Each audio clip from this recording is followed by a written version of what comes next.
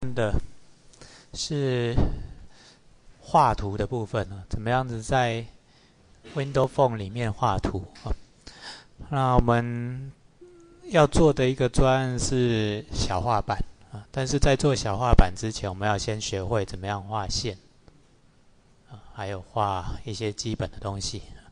所以我们先来示范一下啊，怎么样子画基本的线啊，还有方块之类的啊。好，现在我新增一个 form 啊，这是一个表单啊。那当然我执行的话什么都没有，OK 啊。那于是呢，我想说我必须在这个 form 里面加点东西啊。那可以在 form load 里面去加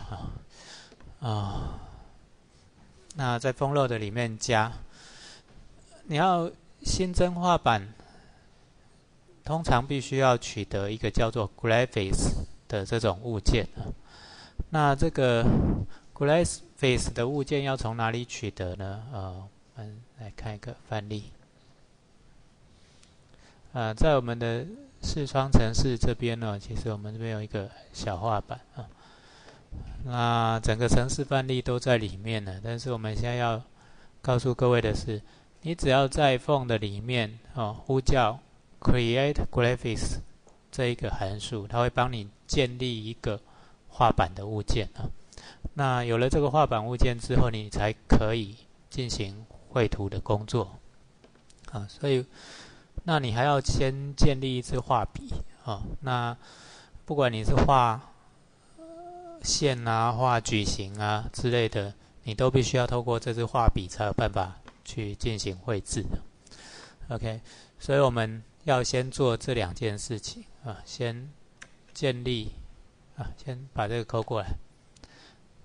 OK， 好，这个呢，我们是放在类别里面那这个是作为类别的物件变数。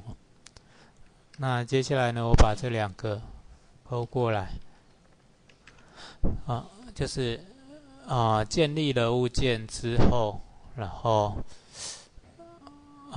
开始设定画笔。那我可以写在这里 form load 也可以写在这里了。那我的习惯是以这两个的情况，我觉得应该写在 form 的建构函数比较好因为还不用载入它就可以画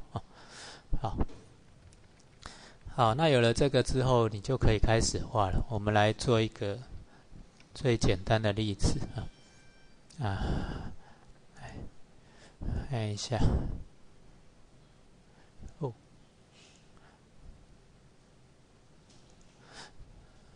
这里有一个 G 点 draw line， 所以我们是呼叫那个画板点 draw line然后用画笔，然后起始点和结束点那我们看一下 G 点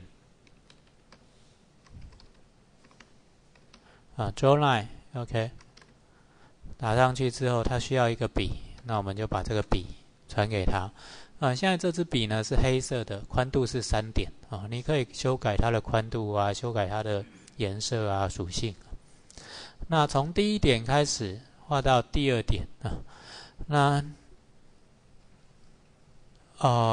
它其实你可以这样子 new pointer int 那我从0好了开始画到100 OK， 这样子应该会画一条斜线我们来试试看没有画出来，那我们看一下为什么OK， 画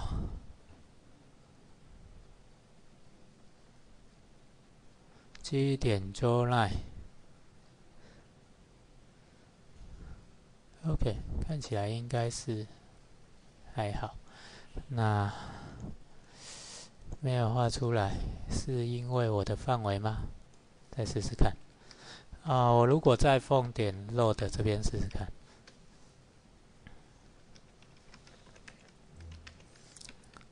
如果不要用0呢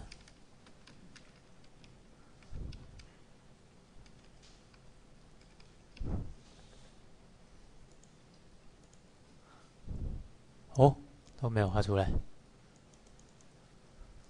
应该没有看到吧？好，那我先找一下为什么啊，待会再跟各位说好了。好，休息一下。